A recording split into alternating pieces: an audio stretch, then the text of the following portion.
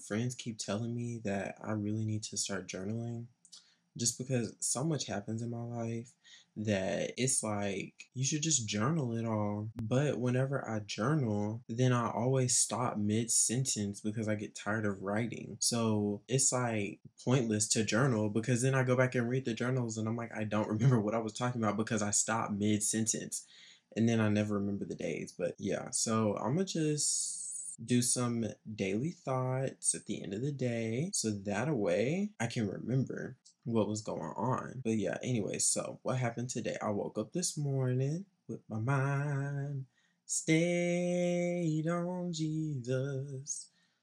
Only some of y'all gonna know that one. But I woke up this morning and I had all intentions of doing everything. And when I say all intentions, I mean last night I had made a to-do list. I had all intentions of doing everything.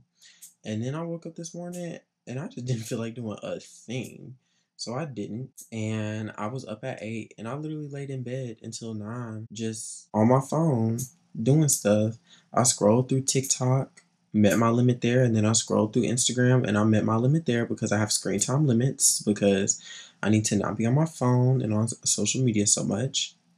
And so then, yeah, that happened. And I got up and was a little productive. Like, oh man, oh, here's the pal. I got up and what did I do? Oh, I took a shower, brushed my teeth, hygiene stuff. I ironed some clothes, and just did all of that. I was at my dad's house this morning. I'm at my mom's house now. All my fellow children of divorced parents will understand that one. But is that a bug in my room? But anyways, I where was I going? Oh yeah, I was at my dad's house, and so I came back here because I'm gonna have to go back to work. I just went and visited him for a few days, my father. But yeah, ran a few errands for him before I left. Oh man, I lost the nail. Oh, here it goes. I'm at the vacuum in here anyway, so it really doesn't matter. But that's what I did. And then on the road today, there were so many state troopers. It made no earthly sense. Like, there were some spots where there were like 3 or 4 of them grouped together. So it was like, oof, this leg is starting to fall asleep. There were spots where it was like 3 or 4 of them grouped together. And so it was like, whoa, like y'all are really serious about this, which I don't know, it's weird or whatever. They just raised the speed limits in Arkansas, so I'm really confused as to why there were so many troopers out there, but they were out there. And yeah. But anyways, while I was on the road today, like when you're on the road, you really just get to thinking a lot. And I like to listen to podcasts while I'm on the highway, just so I have something to communicate with, which is a whole thing in itself. Because I'll be talking back to the podcast and I'll be laughing like it's pre-recorded and all of that, but it is I'll be laughing at them and I'll be talking back like they hear me, but they don't because it's all pre-recorded. But I'll be talking back to them and I'll be laughing like they hear me. They don't. But anyways, I'll listen to those podcasts today. I love podcasts, so recommend some for me if you don't mind, for a kind soul like me. Anyways, while I was on the road today, I was really like thinking hard because it really occurred to me that I have to go back to school. And here's the thing. I stayed home this semester because I was unsure about how, the coronavirus and stuff would be handled. I will go back to school, but I don't know how I'll be going back to school. Like, should I go back to school and live on campus or should I live off campus? And there's pros and cons. Like on campus, I can get that paid for with scholarships and stuff, which would be nice. And so I'll be living rent free. And just living and stuff. But who wants to live on campus? And I'm about to turn 21 too. Ain't nobody trying to live on campus anymore. And then for living off campus, that would be nice because then cool, like I got my own place. I can really come and go as I please. Like I can do what I want when I want. There's just another level of freedom involved with that. But then that also comes with bills, and I'm definitely adulting now, but I'm not trying to have bills. Like, no. So I really just don't know what I'm gonna do there, quite yet. And the thought really occurred to me just to stay at home, which I live 3 hours away from my college. But here's the issue with staying at home. I'm at home still. And I'm trying to get back to my friends, especially because a lot of them graduate in the spring. So it's like this is our last real time just to kick it before they graduate. And I really want to be there to do all that. Like, I want to kick it with my friends before they all leave and they all graduate. But yeah, because then after that, it's really just gonna be like homecoming. Whenever we all come back from home for homecoming, if we all come back for homecoming, and then if we all meet up or something somewhere, that's the only time we're gonna have to kick it. But other than that, we're not gonna be able to do that. So yeah, I do want to go back to school. I just don't know how I want to go back to school quite yet. So if you have any suggestions for that, let me know. Or any advice, just let me know so I can make a good decision because I kind of need to make one in the next month or two. So yeah. Um, hmm And then I do online classes right now. Why did I forget I had a whole class? Like it was one of those things like I forgot, but I didn't forget because I took a test. So they gave us all the work at once, and so we have one like big kind of final like test, and then four projects. Well, I did the big test, and I forgot I had the projects, and I'm happy my email. I'm happy my professor emailed me because if he didn't email me, I just wouldn't have been done. I wouldn't have done the projects. And if I didn't do the projects, I wasn't gonna get a grade. And if I didn't get a grade, I was gonna fail. And failing is not an option at all. Us in the Jones household, we do not fail. So yeah, that was that whole situation.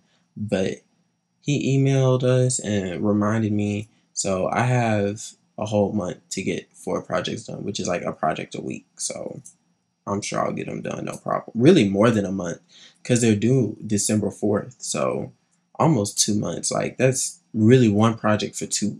I can get those done. So I'll get those projects done, no problem. But yeah, and then oh my goodness, the funniest thing happened. So I was on the phone with my friend. And we was talking or whatever, and I used to be really anti TikTok because I miss Vine so much. And I really miss Vine. I do. Like, I wish I was a Viner, but I wasn't a Viner. Anyways, I miss Vine. I still quote Vines. My real friends, they quote them with me, and then everyone else is just confused. Anyways, I was talking to my friend, and we was like, man, this TikTok thing looked kind of fun. And so I was like, okay, I'm gonna make me a TikTok.